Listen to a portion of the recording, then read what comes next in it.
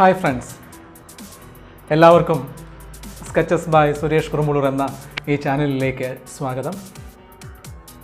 ഇതുവരെയും ഈ channel subscribe ചെയ്തിട്ടില്ലെങ്കിൽ നിങ്ങൾ ദയവ് ചെയ്ത് സബ്സ്ക്രൈബ് ചെയ്യുക. അതോടൊപ്പം ആ ബെൽ ഐക്കൺ എനേബിൾ ചെയ്യുക. അങ്ങനെ ചെയ്യുകയാണെങ്കിൽ നിങ്ങൾക്ക് ഈ ചാനലിൽ നിന്നും ലഭിക്കുന്ന വീഡിയോകൾ കൃത്യമായിട്ട് തടസ്സമില്ലാതെ ലഭിക്കും.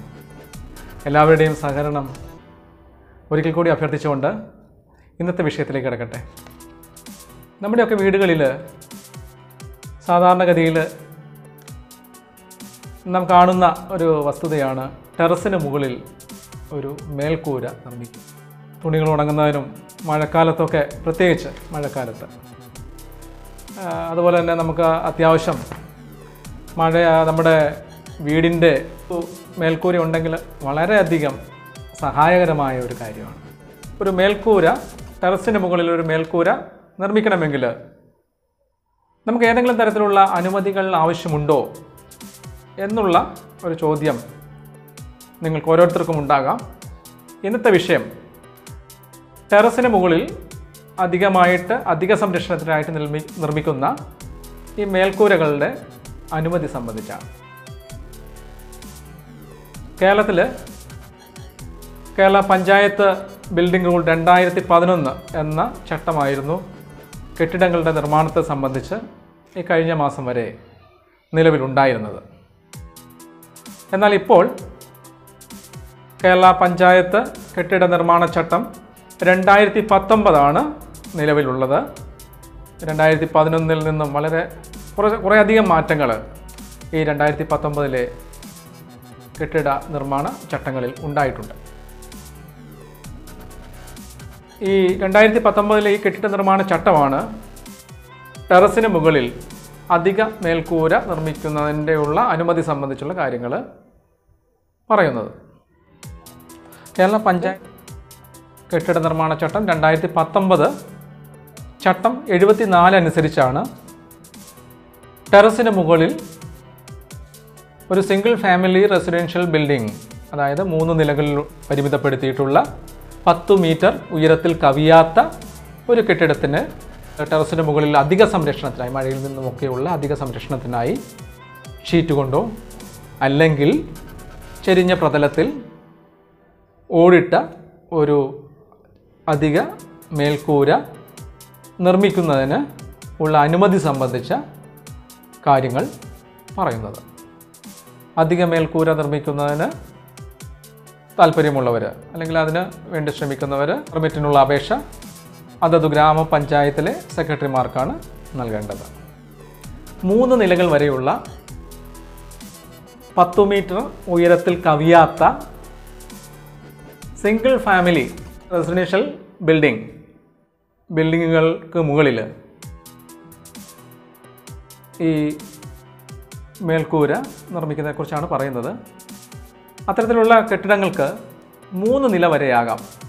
എന്നാൽ ശ്രദ്ധിക്കേണ്ട ഒരു കാര്യം, 10 മീറ്റർ ഉയരത്തിൽ കൂടുതൽ ഈ മൊത്തം നിർമ്മാണത്തിന് ഉണ്ടാകാൻ പാടില്ല. ഈ കെട്ടിടത്തിന് മുകളിൽ 1.8 മീറ്റർ വരെ ഉയരത്തിൽ നമുക്ക് ടെറസിന് മുകളിൽ ഷീറ്റ് കൊണ്ടോ അല്ലെങ്കിൽ ചെരിഞ്ഞ പ്രതലത്തിൽ ടൈലിട്ടോ നമുക്ക് അധിക മേൽക്കൂര നിർമ്മിക്കാവുന്നതാണ്. ഈ അധിക മേൽക്കൂരയ്ക്ക് സെക്രട്ടറിക്ക് ബോധ്യമാകുന്ന പക്ഷം അനുമതി നൽകാവുന്നതാണെന്ന് കേരള പഞ്ചായത്ത് കെട്ടിട നിർമ്മാണ ചട്ടം 2019 പറയുന്നു. ഈ അധിക മേൽക്കൂര മഴയിൽ നിന്ന് ഈ ടെറസിന് സംരക്ഷണം നൽകുന്നതിന് വേണ്ടിയിട്ടുള്ളതായിരിക്കണം, അല്ലാതെ താമസ ആവശ്യത്തിന് വേണ്ടിയിട്ടുള്ള ഒന്നായിരിക്കരുത്. അതാണ് ഒരു നിബന്ധന. ടെറസിന് മുകളിൽ അധിക മേൽക്കൂരയ്ക്ക് വേണ്ടിയിട്ടുള്ള നിർമ്മാണം നടത്തുമ്പോൾ അതിൻ്റെ എല്ലാ വശങ്ങളും തുറന്നതായിരിക്കണം. മുഴുവനായോ ഭാഗികമായോ ഇത് അടവാക്കാൻ പാടുള്ളതല്ല. വാതിൽ, ജനൽ, ഗ്രില്ല്, ഷട്ടർ അല്ലെങ്കിൽ മറ്റേതെങ്കിലും പാർട്ടീഷൻ, ഭിത്തി അങ്ങനെ യാതൊന്നുകൊണ്ടും ഇതിൻ്റെ വശങ്ങൾ മറയ്ക്കുവാൻ പാടുള്ളതല്ല. ഈ ടെറസിന് മുകളിലുള്ള ഈ അധിക മേൽക്കൂര നിർമ്മിക്കുമ്പോൾ നമുക്ക് ചെയ്യാവുന്ന ചില കാര്യങ്ങളുണ്ട്. അവ എന്തൊക്കെയാണെന്ന് നോക്കാം. അധിക മേൽക്കൂര നിർമ്മിക്കുന്ന ടെറസിൽ 1.20 മീറ്റർ ഉയരമുള്ള പാരപ്പെറ്റ് നമുക്ക് നിർമ്മിക്കാം. അതുപോലെ തന്നെ ഈ മേൽക്കൂര നിർമ്മിക്കണമെങ്കിൽ അതിനാവശ്യമായ കോളങ്ങളുണ്ടല്ലോ, അത്തരത്തിലുള്ള കോളങ്ങൾ നിർമ്മിക്കാം. ഈ ടെറസിലേക്ക് പ്രവേശിക്കാനുള്ള സ്റ്റെയർ ക്യാബിൻ ഉൾപ്പെടെയുള്ള ഈ പടിക്കെട്ടുകൾ നമുക്ക് നിർമ്മിക്കാവുന്നതാണ്. ടെറസിന് പൂരകമായ വിധത്തിൽ വാട്ടർ ടാങ്ക്, അതുപോലെ തന്നെ മഴവെള്ള കൊയ്ത്തിന് ആവശ്യമായിട്ടുള്ള ക്രമീകരണങ്ങൾ എന്നിവ നമുക്ക് ഈ ടെറസിൽ ഇതിനോടനുബന്ധിച്ച് നിർമ്മിക്കാവുന്നതാണ്. ഈ അധിക മേൽക്കൂര നിർമ്മിക്കുമ്പോൾ ഉണ്ടാകുന്ന പുറത്തേക്കുള്ള ഏതൊരു തരത്തിലുള്ള പ്രൊജക്ഷൻ അല്ലെങ്കിൽ തള്ളിനിൽപ്പുകളും മാൻഡേറ്ററി ആയിട്ടുള്ള ഈ കെട്ടിടത്തിന് ആവശ്യമായ യാർഡ് അല്ലെങ്കിൽ മുറ്റത്തിലേക്ക് തള്ളി നിൽക്കുമ്പോൾ അത് നിയമാനുസൃതമായിട്ടുള്ള അളവിൽ മാത്രം ഉണ്ടാകാനായിട്ട് ശ്രദ്ധിക്കണം. അതായത് അധിക മേൽക്കൂര നിർമ്മിക്കുമ്പോൾ ഉണ്ടാകുന്ന പുറത്തേക്ക് ഉള്ള ഏതൊരു പ്രൊജക്ഷനും കെട്ടിട നിർമ്മാണ ചട്ടമനുസരിച്ച് മാൻഡേറ്ററി ആയിട്ടുള്ള ഈ യാർഡ് അല്ലെങ്കിൽ മുറ്റത്തേക്ക് തള്ളി നിൽക്കുമ്പോൾ അത് കെട്ടിട നിർമ്മാണ ചട്ടങ്ങൾക്ക് വിധേയമായ തരത്തിൽ ആയിരിക്കണം ആ തരത്തിലുള്ള പ്രൊജക്ഷൻ ഉണ്ടാവേണ്ടത്. മേൽക്കൂര നിർമ്മിക്കുന്ന ഈ കെട്ടിടം അതുൾപ്പെടെ ഈ അധിക മേൽക്കൂരയും കേരള പഞ്ചായത്ത് കെട്ടിട നിർമ്മാണ ചട്ടം 2019 അതുപോലെ ബാധകമായ മറ്റു നിയമങ്ങൾക്കും വിധേയമായിട്ടായിരിക്കണം നിർമ്മിക്കേണ്ടത്. അധിക മേൽക്കൂര നിർമ്മിക്കുമ്പോൾ ഉണ്ടാകുന്ന ആ കവേർഡ് ഏരിയ എന്ന് പറയുന്നത്, അല്ലെങ്കിൽ കവർ ചെയ്യുന്ന ആ ടെറസിൻ്റെ ഏരിയ എന്ന് പറയുന്നത്, അത് രണ്ട് കാര്യങ്ങൾക്കാണ് നാം കാൽക്കുലേറ്റ് ചെയ്യുക. ഒന്ന്, അപേക്ഷാ ഫീസ് നിർണ്ണയിക്കുന്നതിനും, അതായത് പെർമിറ്റിന് വേണ്ടിയിട്ടുള്ള അപേക്ഷ നൽകുമ്പോൾ കൊടുക്കുന്ന ഫീസും, അതുപോലെ പെർമിറ്റ് ഫീസ് നിർണ്ണയിക്കുമ്പോഴും ആണ് ഈ അധിക മേൽക്കൂരയുടെ കവർ ചെയ്യുന്ന ഏരിയ കാൽക്കുലേറ്റ് ചെയ്യാറുള്ളത്. എന്നാൽ ഇത് ബിൽറ്റപ്പ് ഏരിയയുടെ കാൽക്കുലേഷനിൽ ഇത് കണക്കാക്കുകയുമില്ല. അധിക മേൽക്കൂരയുടെ നിർമ്മാണത്തിന് വേണ്ടിയിട്ടുള്ള പെർമിറ്റ് നമ്മൾ പഞ്ചായത്തിൽ അപേക്ഷ സമർപ്പിക്കുമ്പോൾ അപേക്ഷാ ഫീസും പെർമിറ്റ് ഫീസും നാം അടയ്ക്കേണ്ടതുണ്ട്.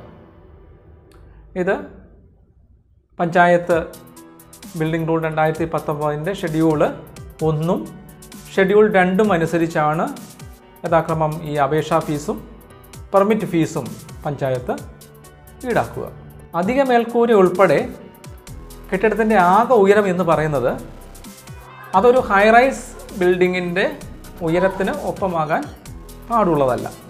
ഈ അധിക മേൽക്കൂര നിർമ്മാണത്തിനോടൊപ്പം കേരള പഞ്ചായത്ത് ബിൽഡിംഗ് റൂൾ 2019 അനുസരിച്ച് നാം ഹാജരാക്കേണ്ടുന്ന രേഖകൾ, മറ്റു നിയമങ്ങൾ പ്രകാരം ഇതുമായി അനുബന്ധമായ നിയമങ്ങൾ പ്രകാരമുള്ള രേഖകൾ, ബൈലോകൾ, മറ്റു ചട്ടങ്ങൾ, അതുവഴി ലഭ്യമാക്കേണ്ടുന്ന കൺകറൻസ് സർട്ടിഫിക്കറ്റുകൾ, NOCകൾ, നോ ഒബ്ജക്ഷൻ സർട്ടിഫിക്കറ്റുകൾ,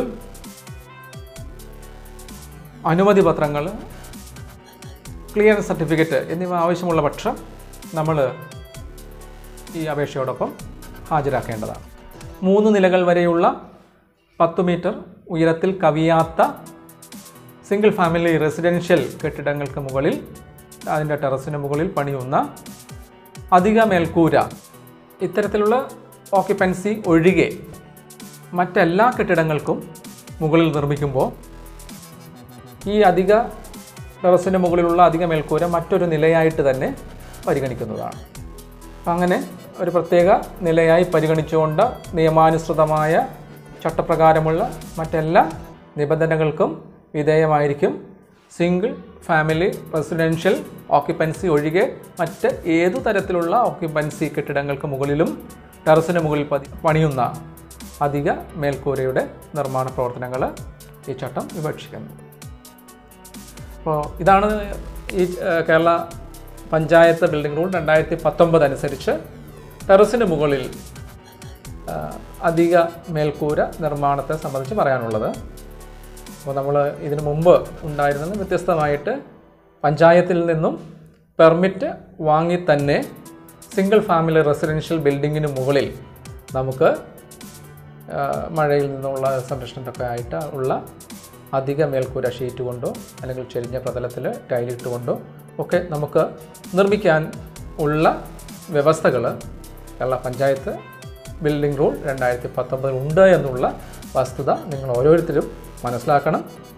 ഇതിൻ്റെ ആധികാരികമായ വസ്തുതകൾ പരിശോധിക്കുന്നതിന് ദയവ് ചെയ്ത് കേരള പഞ്ചായത്ത് ബിൽഡിംഗ് റൂൾ 2019 ചട്ടങ്ങളിലൂടെ നിങ്ങൾ കടന്നു പോകണം. നിങ്ങൾക്ക് ഏതെങ്കിലും തരത്തിലുള്ള സംശയങ്ങൾ ഉണ്ടാകുന്ന പക്ഷം അത് പരിശോധിച്ചതിന് ശേഷം മാത്രം അപേക്ഷകൾ നൽകുക. നിങ്ങൾക്ക് ഏതെങ്കിലും തരത്തിലുള്ള സംശയങ്ങൾ ഇത് സംബന്ധിച്ചുണ്ടെങ്കിൽ ഇതിൻ്റെ കമൻറ്റിൽ ചേർത്ത് കഴിഞ്ഞാൽ അത് സംബന്ധിച്ച് ഉള്ള ചർച്ചയിൽ ഈ സംശയങ്ങൾ ദൂരീകരിക്കുന്നതിന് ശ്രമിക്കുന്നതാണ്. ഇതുവരെയും ഈ വീഡിയോ കണ്ട എല്ലാവർക്കും ആശംസകൾ നേർന്നുകൊണ്ട് കേരള ബിൽഡിംഗ് റൂൾ 2019 വളരെ വലിയ വ്യാപ്തിയുള്ള ഒരു വിഷയമാണ്. പിന്നെ മറ്റു ചില എപ്പിസോഡുകളിൽ ബിൽഡിംഗ് റൂളിലെ മറ്റു ചില കാര്യങ്ങൾ നിങ്ങളുമായിട്ട് പങ്കുവയ്ക്കുന്നതിന് ഞാൻ എത്തുന്നതാണ്. ഈ ചാനൽ നിങ്ങൾ സബ്സ്ക്രൈബ് ചെയ്തിട്ടില്ലെങ്കിൽ സ്കെച്ചസ് ബൈ സുരേഷ് കുറുമുള്ളൂർ എന്ന ഈ ചാനൽ ദയവ് ചെയ്ത് സബ്സ്ക്രൈബ് ചെയ്യുക. നിങ്ങൾക്ക് ഉപകാരപ്രദമായിട്ടുള്ള വിഷയങ്ങളെ സംബന്ധിച്ച് ഉള്ള വീഡിയോകളായിരിക്കും ഈ ചാനലിൽ നിന്നും ലഭിക്കുക. പ്രത്യേകിച്ചും കല, സാഹിത്യം, സംസ്കാരം എന്നീ വിഷയങ്ങളിൽ അധിഷ്ഠിതമായിട്ടുള്ള വിഷയങ്ങൾക്കായിരിക്കും കൂടുതൽ മുൻഗണന നൽകുന്നത്. സഹകരിക്കുന്ന എല്ലാവർക്കും ഒരിക്കൽ കൂടി നന്ദി. നമസ്കാരം.